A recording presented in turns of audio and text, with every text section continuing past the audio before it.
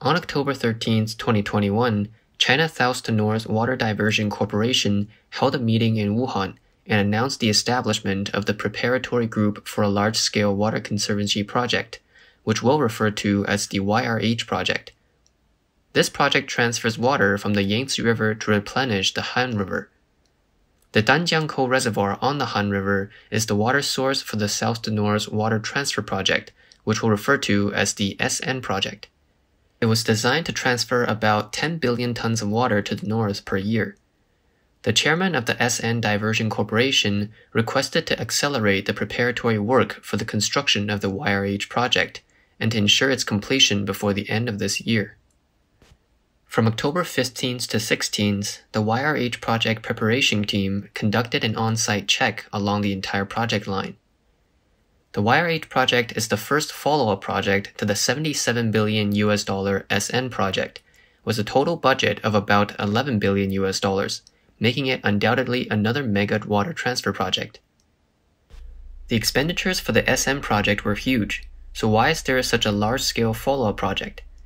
In a previous video, we analyzed the failure of the SN project from many aspects, including the actual water transfer volume, the negative impacts on the environment, imposing flooding threats along the route, and the economic benefits of project operation. In this video, we'll take a look at the $11 billion YRH project. This project is one of the measures taken to make up for the faults of the SN project. The main function of the YRH project is designed to divert water from the Yangtze River to replenish the Han River. The water intake facility will be on the north bank of the Three Gorges Reservoir, just 7.5 kilometers upstream of the Three Gorges Dam.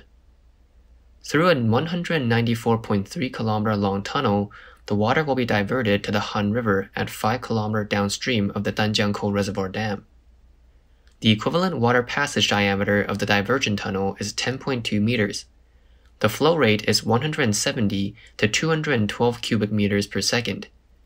The altitudes of the inlet and outlet of the tunnel are 127 meters and 73 meters respectively. So the water will flow naturally in the tunnel, diverting a total volume of 3.9 billion cubic meters of water from the Yangtze River to the Han River every year. The difficulty of the project is the construction of this 194.3 kilometer long tunnel, which has to pass through Daba Mountain. The highest altitude of the mountaintop is more than 3,100 meters, which means the maximum burial depth of the tunnel is more than 2,900 meters. The pressures from the surrounding rocks will be very high. In addition, the tunnel has to pass through many soft rock belts, karst areas, and faulted zones, so the geological conditions are complex, and the construction will face engineering problems such as rock burst.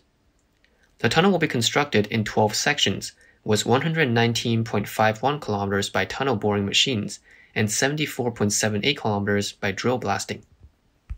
Hubei Daily reported that the construction period will be 108 months. Shen Peihua, Deputy Director of the Water Resources and Lakes Bureau of Danjiangkou City, said in an interview that the YRH project will cost more than 70 billion RMB. So why does the Chinese government want to build this water diversion project? In September this year, the Yangtze River Water Resources Protection Science Institute completed the environmental impact report for the YRH project, which states, at present, the tributaries of the middle and lower reaches of the Han River, such as the Tangbai River, the Qing River, the Man River, the Li River, and the Zhupi River, are seriously polluted. There is a large amount of wastewater discharge, and the water quality falls into grade 5 or 5- categories all year round, which are considered the worst categories of water quality in mainland China. This has a great impact on the water quality of the mainstream of Han River. After cascade developments, the water flow has slowed down, which significantly increased the eutrophication of local river sections. Since the 1990s, several water bloom incidents have occurred, affecting the safety of the water ecosystem of the water supply rivers. 6 species of fish endemic to the middle and lower reaches of the Han River have disappeared. Of course, this environmental impact report does not dare to clearly state that these environmental degradation problems are caused by the SN project. Otherwise, it would not be able to pass this review. This statement coincides with the previous analysis by Mr. Wang Weiluo, a water conservancy expert. Before the implementation of the SN project, Wang once wrote an article which says that the SN project plans to transfer 10 billion cubic meters of water from Danjiangkou Reservoir to the north every year. The lower reaches of the Han River will be short of 10 billion cubic meters of water, which may cause the lower reaches of the Han River to dry up, and the amount of water entering the Yangtze River will also be significantly reduced. It will also bring damages to the ecological environment. The SN project started to supply water to the north on December 12, 2014. Previously, on July 28, 2014, official media The Beijing News reported that, according to estimates, if 9.5 billion cubic meters of water is transferred to the north from the Danjiangkou Reservoir every year, the multi-year average water level in the Xiangyang section of the Han River will drop by 0.41 meters, and the annual inbound water volume of Xiangyang City will decrease by 21 to 36%. The 2012 Water Resources Bulletin issued by the Xiangyang municipal government shows that the city's surface water resources amount to 3.6 billion cubic meters, and groundwater resources amount to 1.8 billion cubic meters. The 2019 Water Resources Bulletin shows that the city's surface and groundwater resources are 2.05 billion and 1.56 billion cubic meters respectively. It can be seen that after the Danjiangkou Reservoir started supplying water to the north, the surface water resources of Xiangyang decreased by 43%. The underground water resources decreased by 12%. As for the city's groundwater table level, it is inferred that it has been continuously declining for years, but no relevant data can be found. According to the available information, the multi-year average natural runoff into the Danjiangkou Reservoir of the Han River has been decreasing year by year. Taking 1956 to 1998 as the calculation period, the runoff into Danjiangkou Reservoir is 38.8 billion cubic meters per year. From 1956 to 2018, it averages 37.4 billion cubic meters per year, and from 1999 to 2018, 34.5 billion cubic meters per year. Of course, the decrease in runoff into the reservoir is also related to the construction of the Pankou Reservoir on the main tributary of the Han River, which intercepts the water flow. The Pankou Reservoir was built in 2012 with a capacity of 2.4 billion cubic meters. A few dozen kilometers upstream of the Pankou Reservoir sits the Eping Reservoir with a capacity of 296 million cubic meters, which also intercepts part of the water. The spillway of the Eping Reservoir was washed away in late September this year, which we reported on in a previous video. When interviewed by the media, Mr. Wang Weiluo said, "The average water volume of the Han River is about 30 billion cubic meters per year, and the government wants to transfer 1/3 of it to the north. The amount of water transferred is calculated according to the average flow rate, but the water in natural rivers do not flow at a constant rate. There will be dry years and wet years. In dry years, the runoff volume of the Han River is only 10 billion cubic meters per year. If all of it were transferred to the north, the Han River simply cannot stand it." Then, how were the feasibility studies and environmental impact assessment reports for the SN project reviewed and approved? Don't those reviewers have this knowledge? It really is perplexing. In fact, while the Chinese Communist authorities were building the SN project, they also anticipated that transferring water northward from the Danjiangkou Reservoir would lead to water shortages in the lower reaches of the Han River. So before transferring water northward, they completed a canal diverting water from the Yangtze River to the Han River. This project was completed on September 26, 2014, 3 months before the implementation of the SN Central Route project.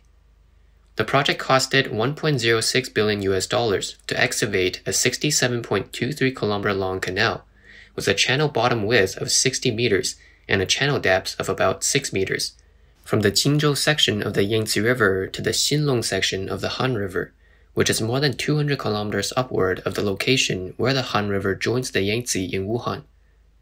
The canal delivers an average of 3.7 billion cubic meters of water from the Yangtze River to the Han River annually. Although the water shortage in the downstream section of the Han River has been somewhat alleviated, while the 300-kilometer-long section of the Han River downstream of the Danjiangkou Reservoir is still suffering from severe water shortages.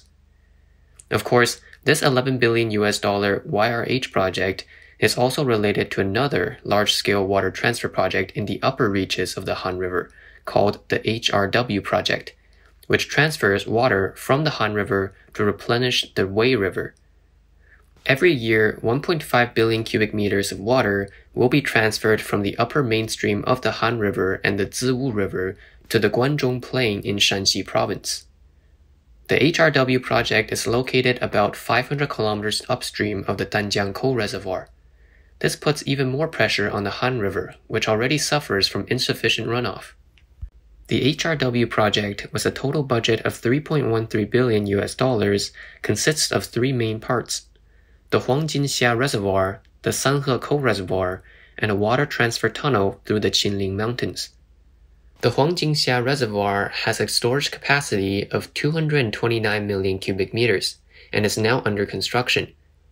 The Sanhekou Reservoir, with a storage capacity of 710 million cubic meters, began operation this year.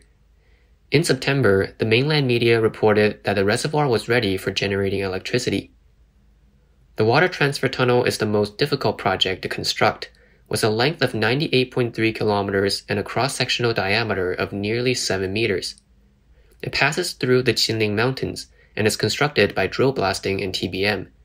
The tunnel is still under construction. According to official media reports, the HRW project is a major national water resources strategic project. It will connect the Yangtze River and the Yellow River basins, supplement the SN project, improve the national water network, and solve the problem of water shortage and unbalanced spatial and temporal distribution in Shanxi province. The YRH project, of course, has another important role to play, which is related to the Three Gorges Dam. Building the water transfer tunnel for the YRH project is equivalent to adding a tunnel spillway to the Three Gorges Reservoir. At the beginning of September this year, both Chongqing and Wuhan were hit by heavy rainfall, and the two cities were flooded at the same time. Chongqing wanted the Three Gorges Dam to release more water to alleviate the flooding, while Wuhan wanted the dam to block the floods to reduce flooding control pressure. At that time, Wuhan was already severely flooded, leaving the Three Gorges in a difficult position. If the YRH project is completed, the flood control pressure of Chongqing can be slightly relieved by diverting water to the Han River. The water diverted into the Han River will need to flow through more than 500 kilometers to join the Yangtze River in Wuhan, which will give Wuhan some time and buffer for flooding control. This is equivalent to transferring part of the flooding risk from Chongqing and Wuhan to the rural areas along the middle and lower reaches of the Han River. Since the Chinese government does not disclose the feasibility studies of these projects, many specific details are still not available. The way the Chinese government makes decisions on large-scale projects is that the leaders make the decisions first, then do the feasibility study. Scientific laws have to take orders from the political power, and that's the rule without a doubt. And as long as leaders make decisions to do the project, the conclusion of the feasibility study must be that the project is feasible. Three Gorges Dam, the South-North Water Transfer Project, the Hong Kong-Zhuhai-Macau Bridge, all of these megaprojects are the products of this decision-making model. If this model does not change, there will be more stupid megaprojects in mainland China in the future. In the eyes of those in power in China, rivers are simply dolls that can be manipulated at will. They think that building large water conservancy projects is as simple as playing Minecraft or building Lego blocks. Of course, this also reflects the CCP's philosophy of conquering and rectifying nature. But there will no doubt be backlash from nature, as evident by the successive floods in China over the years.